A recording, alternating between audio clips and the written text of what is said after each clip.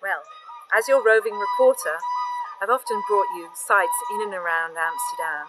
But this time we go beyond the city limits, always a wee bit scary, to go visit a master craftsman, painter, musician, and thoroughly nice guy, Wim, who makes a killer cup of coffee and also makes the most fantastical musical instruments.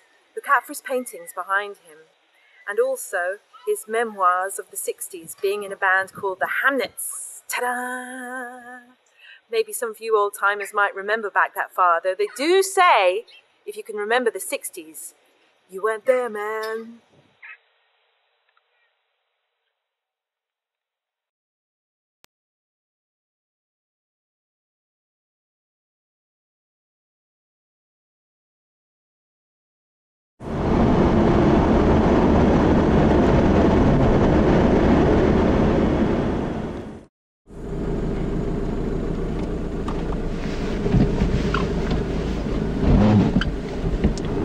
A good sound. Yeah, my gearbox needs to be replaced. So, future viewer, your roving reporter is not in Amsterdam. We've come to Outhorn. For you English speakers out there, that's not a command, it's a place in Holland. And let's see what's going on here.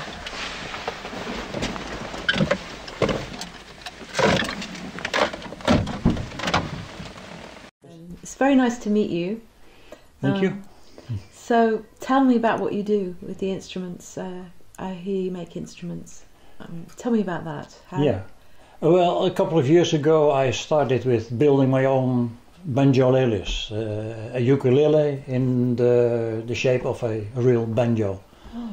And that's because I saw advertisements of them, wanted to play one. I'm left-handed, so that's more complicated. And the other thing was that you couldn't buy them in Holland at that time. That's about 6-7 years ago. And they were very expensive to let them come over from the United States. So I decided to build one myself. And that worked pretty well. I played very well, and the sound was good. Do you have a lot of customers who are left-handed? Yes, every now and then. Not so many. I think the same percentage as in real life. Do you make right-handed instruments as well? Yeah, I do. All the instruments are right-handed. And just banjoleles or other things as well? Incidentally, some weird-shaped ukuleles. Oh. Ukulele in the form of a cheese or a canal house. Oh, right. And well, novelty ukuleles. Wow. Yes. Yeah, but the main thing is the banjoleles. Well, what's special about it as an instrument? Do you like to play it? Yeah, I like to play it. The sound makes people happy. And it's small, you can carry it everywhere. And yeah, it's quite a unique instrument. Yeah. When you play in a ukulele group with more people, mostly it's quite slow. The tempo is not so well, but as soon as somebody plays banjolele in a group like that, it's more like you have a backing group with the tempo and the drums. It sounds very percussive. Yeah. And that makes it a real Oh yeah, because a banjo is kind of a bit like a mixture between a drum and a... It's a drum with a stick on it to make it more loud. And that's what I do with the banjos as well. Oh. And so how did you learn how to make? I mean, did you make other instruments, or did you just go, okay, I'm going to make this and find out how to do it? And yeah, I made some instruments before because I'm left-handed, so you never could buy, in the 60s, you couldn't buy a left-handed guitar. Ah.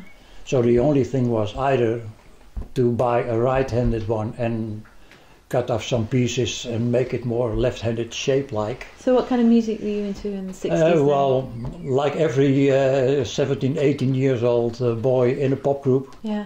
And in the Eimond near Amsterdam. And we're locally very famous. And after 3 years it was all gone. Like with many pop groups. Then, but it was a very nice couple of years. And that I always liked music. You played in Amsterdam? We never played in Amsterdam. That was a world on its own, but in the northern part of Holland, in Haarlem, Beverwijk, etc. And a lot of in the eastern part of Holland. Wow. We toured all around. What were you called? Hamlets. Hamlets? Yeah. Oh. Yeah, What did you wear? Well, more or less the usual Just clothes. casual clothes, you didn't dress and, up. A little longer hair than this, and Great. that's all it was. Right. Oh. Very nice. But I never played. Later on, I did a lot of other work, and as a hobby, I always made something out of wood, and mainly the instruments, and that's how I came to this one. Well, should we go take a look? I have a little shed over there where I do all the sewing and cutting and. Okay, let's have a look. We walk over there. All right. Yeah. Yeah, good coffee. Let's go outside.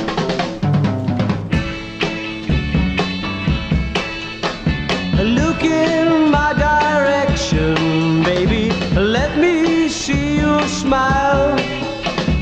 Will you keep on dancing, baby? I see you one more time. Looking in your eyes, it makes me love you.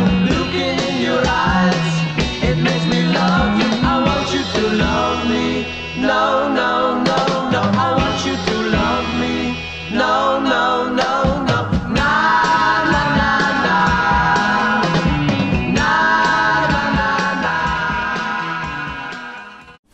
This is how I make the kettles.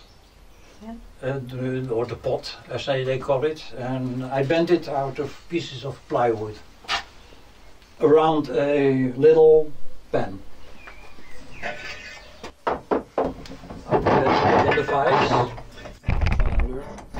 or the other way around, and I heat that pan, and then I can bend the plywood over the pot and make it in this shape. It's a real pan. It's real, yes, we used to cook Nice. it. What kind of favorite food did you make? Let me see on the inside, stampot, real Dutch. That's the main part. Yeah. That's what's gonna produce the sound. And then I make the neck out of a piece of, let's see, this is mahogany. That's how it starts. And I don't have them in stages, I build them. But here you have some examples. That's how it was, and that's how it should look like. This is a different type of wood. It is either ash or mahogany. And that is used in many of the instruments for the good sound quality. Oh, and then I make the fretboards. That's the fretboard. I made it out of a piece of wood and cut all the grooves in it where I put in the frets. And then it's a matter of shaping and sanding and lacquering up till the stage that you get the pot I put on the hooks. These hooks are not the official banjo hooks, but this is what they use in cupboards in the kitchen or to put the shelves on. And I modify them. I cut off a piece and I drill in a little hole. But I use them and they look very nice. And I screw everything together. And then I come to the part that I have to put on the mechanics on the tuners on the neck. And that goes on here. And then the most important part of the banjolele is that you have the head, the vellum, that used to be in earlier years calf skin, but that is very prone to the weather. When it's moist, then it slackens, and when it's warm and hot, it tears sometimes so strong it is. This is a kind of plastic, and we put that a ring over here, and this one goes on, and then I put on the hooks that they are ready to prepare, and I put the hooks on, and then I tighten the head, and then you have a banjo. When you see a finished one, everybody can choose his own head shape, what you like. Standard, I make them more or less like this one. Yeah. And this one has a more classical banjo head shape. Well, I like this one, it's very pretty. That's nice. a little Irish one. Yeah. Somebody preferred a left-handed banjolele and it's Irish. And then you put that one in. And that's how it sounds. Do you give us a tune? Give us a tune? Okay, well let me try.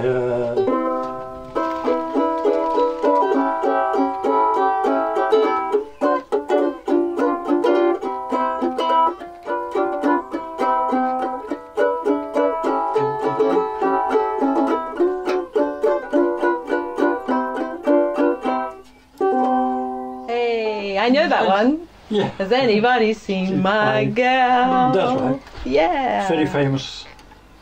Well, that's great. And that's how they look like, and that's how they sound like. Oh, let's see inside. And then I put a little sign in the date where I make it, for who I make it. And yeah. Super cool. Yeah, and the person who I made this one for should be called in any moment, I don't know. Oh yeah? Come and pick it up.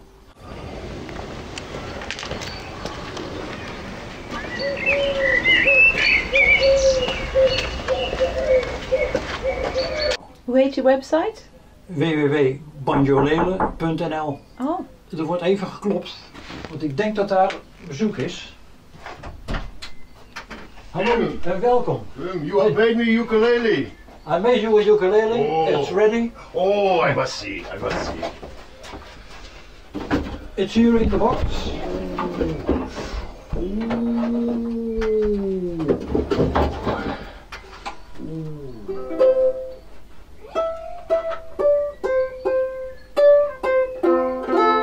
Oh, you are an artist, this is very fine. Well, hope- Thank you, thank you. You're welcome. You're welcome. You, goodbye, thank you very much.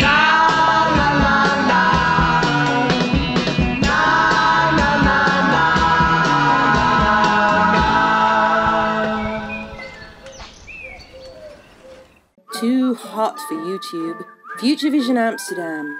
Watch full episodes free on VidMe, vid.me/chibi channel. Follow the link below.